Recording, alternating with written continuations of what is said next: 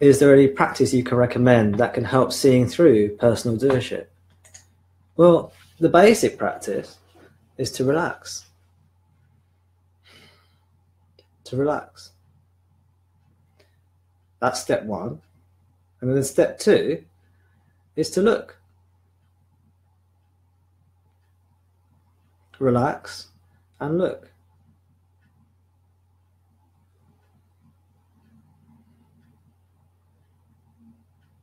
Chill out. Take it easy. Let the mind calm down.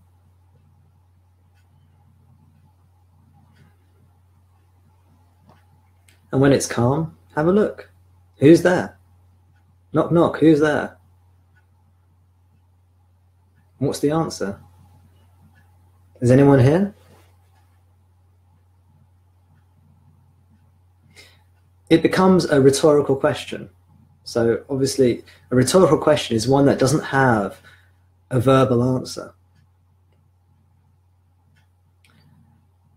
So who's here? What's happening? Well, this is here. This is happening. You don't have to put it into words. Is anybody doing any of this? It might appear that way, but they're just things happening, aren't they? Isn't it just things happening?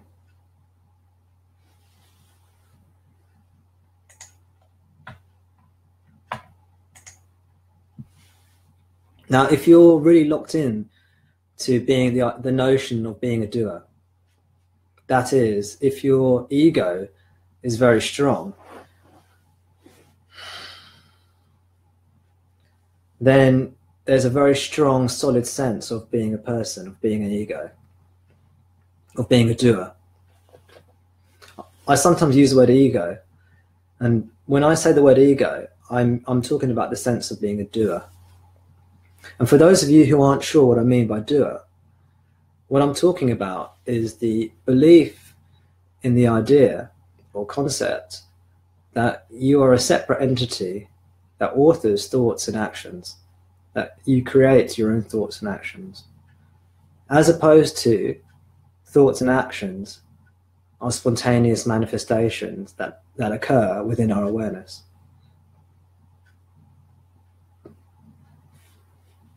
So if your sense of doership, if your belief in being a doer is very strong, if it's grown strong through habit, then you might have to spend more time on relaxing the mind. Because the belief in doership is like, well, it's often called ignorance or avidya in Sanskrit. And this ignorance is very sly, and it's very persistent. It's very, very persistent. You can imagine a glass of clear water, and this ignorance is like ink.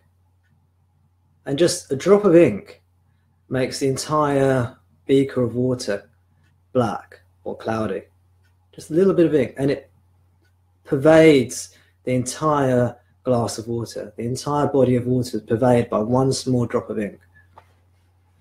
And that's what ignorance is like. Just a little bit of it discolors everything. And one of the problems for the seeker is that the seeker is looking from a place of ignorance. The seeker is looking from a place of ignorance. So the more it tries to figure it out, the more it just perpetuates the ignorance.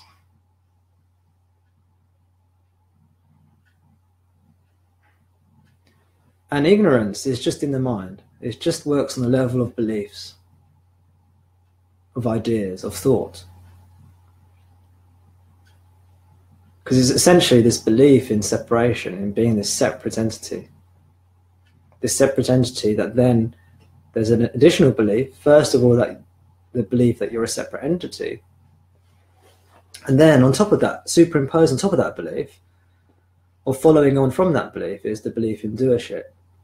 which assumes a belief in separation prior to it. So all this belief is on the level of thought. And over time, those thought impressions go into the body as well. So they go into our whole physiological system, and our whole physiological system becomes wired in ignorance. Just like that drop of water pervades the entire glass of, the drop of ink, sorry, pervades the entire glass of water, a drop of ignorance pervades the mind and then pervades our entire experience of life. Our entire experience of life is pervaded by ignorance. But when you quieten the mind, when you relax the mind, then temporarily the ignorance is loosened, the ignorance is lessened. And it can give rise to a moment of clarity, a moment of insight.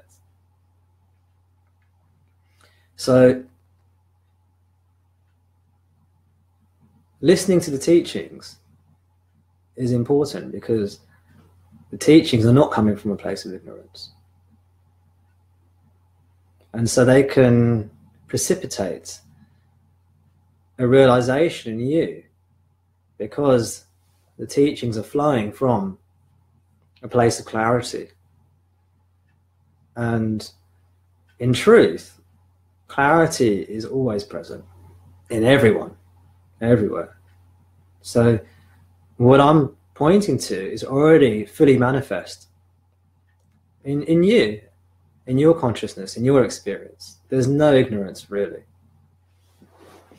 So listening to these words can trigger a realization of that, which is already clear, which is already totally clear. It can be triggered and realized. And relaxation helps that. So I was answering the question, can you recommend a practice to see through the illusion of doership? And my response was, step 1, relax. And step 2, look.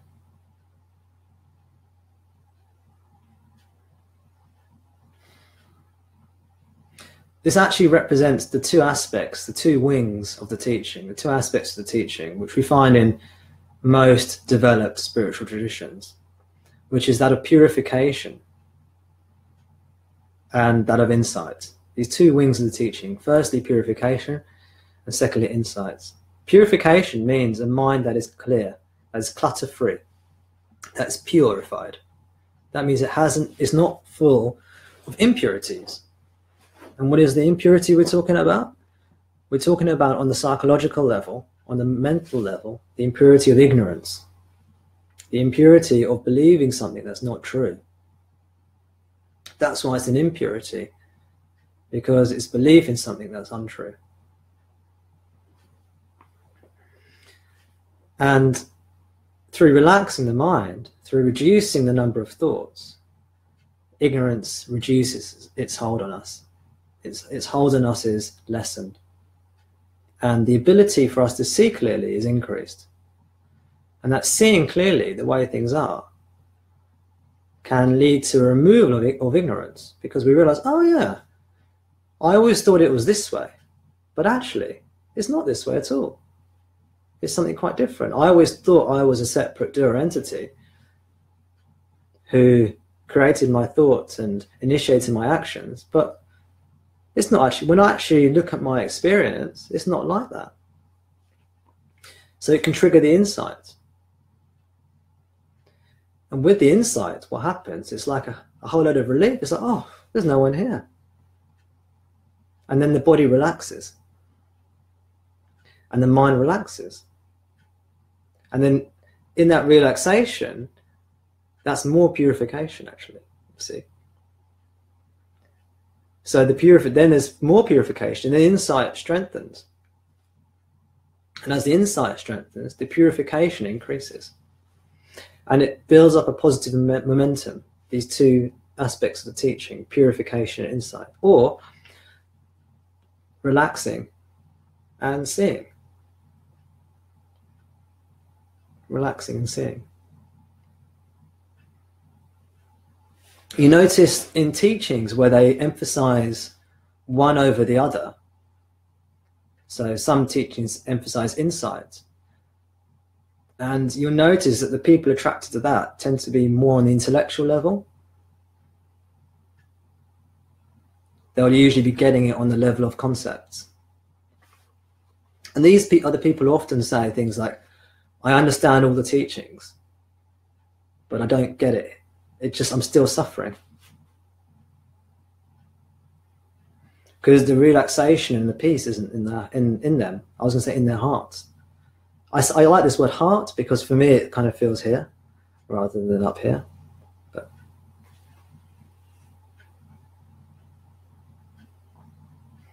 and then on the other side, people who the teachings that emphasize the purification, the suffering continues as well because the insight isn't there. They always think they're a person who needs to become purer, and that's a heavy burden to carry. That's a heavy burden to carry. Because as long as you think of yourself as being a doer entity or a person.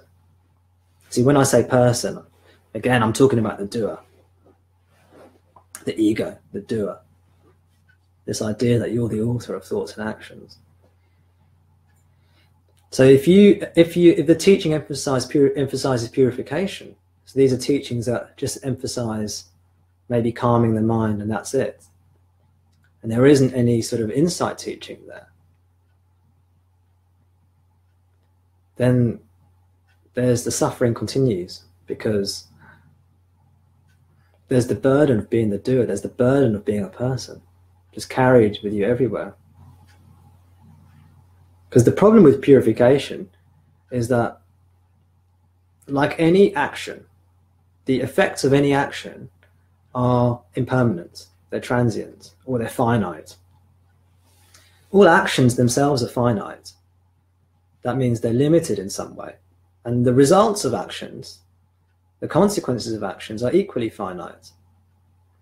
They're equally limited. So, for example, if I relax my mind and I become very, very peaceful, I'm going to generate peace in my body, in my mind, in my physical system.